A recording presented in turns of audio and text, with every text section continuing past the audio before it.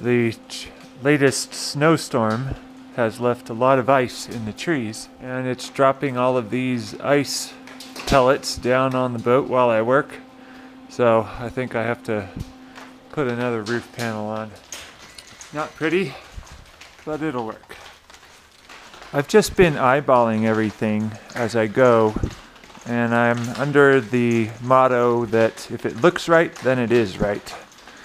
You can see I came pretty close here, about that far, and about that far, especially if I just bend that in a little bit.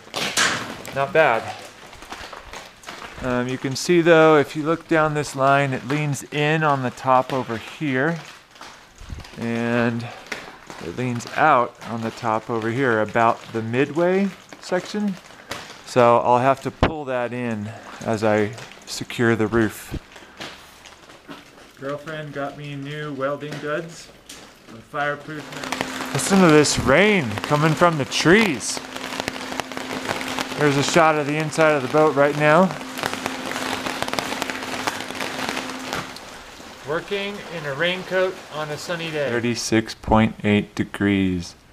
So I've been working along the seam between the wall and the floor, and all I've been doing is using a hammer to move the metal around. Here's a shot of how the floor and the wall seam is going and how they're matching up.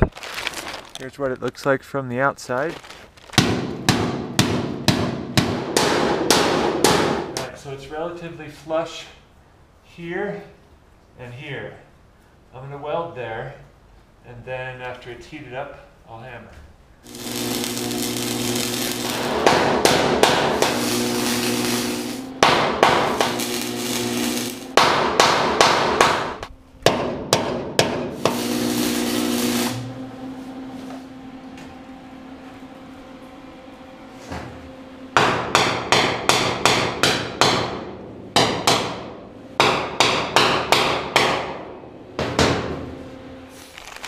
I'm saving the welding on the outside for the very end so that I can grind it down, make it all even, make it look nice, and try to do the best waterproof weld I can do.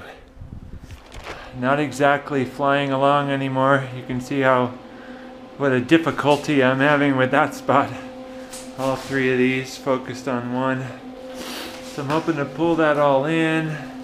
I've got this horrible bend right here. Is the latest scheme.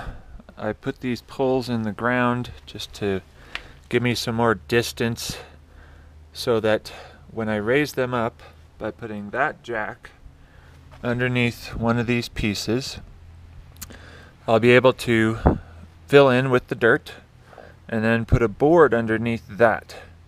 Because at first all I want to do is raise this up about maybe a foot, maybe 6 inches, whatever gets this floor off of the ground. And then later on, I want to raise it up some more so that I can get the keel underneath it and weld it all in. So that's the scheme. I would much prefer to keep on welding the seams from the wall to the floor, but it's going to rain tomorrow, actually tonight. And after that, it's going to rain for like 5 days straight.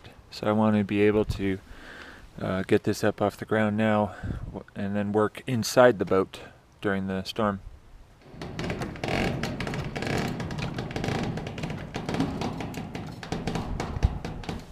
Turns out the boat's getting stiff enough now that it's lifted both sides. Look at how much clearance I got right there. After many hours, I think I finally got the whole thing up off the ground.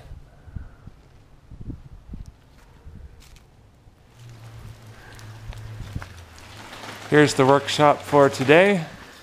This latest snowstorm sunk my boat in 25. It's actually day 26. No joy on that last technique. If I just hit it with the hammer, all it does is bounce off. So, I had this idea.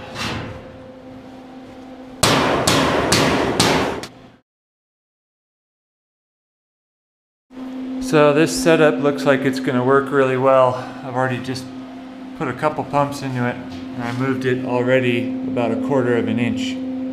So this I'm hoping will end up right about there. We'll see how far I can get it.